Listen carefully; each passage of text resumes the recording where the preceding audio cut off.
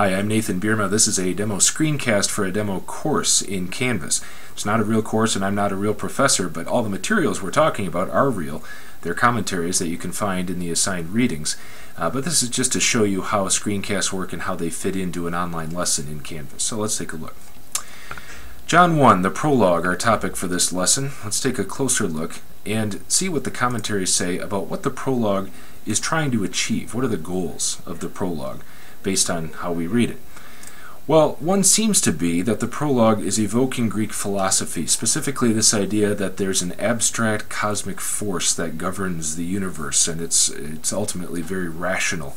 Some say that logos should be translated reason, as Carson points out. In any case, it seems possible to commentators that John is trying to capture this idea of from Greek philosophy of this abstract governing principle or person behind the universe, and say that that person, that force is Christ, and to make a startling claim that that abstract cosmic force can become incarnate as a person.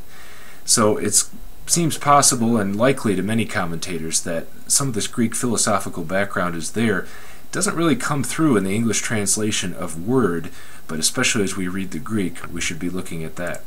Commentators also point to ties to Genesis 1. The Greek text of Genesis 1 starts out anarche, in the beginning. And that's how John starts his gospel, and commentators say that that's very deliberate. That John is, in a sense, writing a new Genesis and pointing to Christ as the creator, the one through whom all things were made.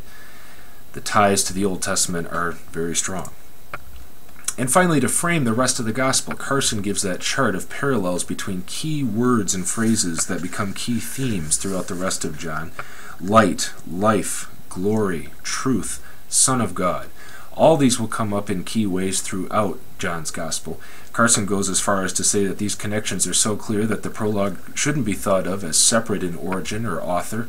But in any case, there are clear ties in ways that the prologue sets up the themes of the book. And we'll be taking a look at that in the exercises for this lesson.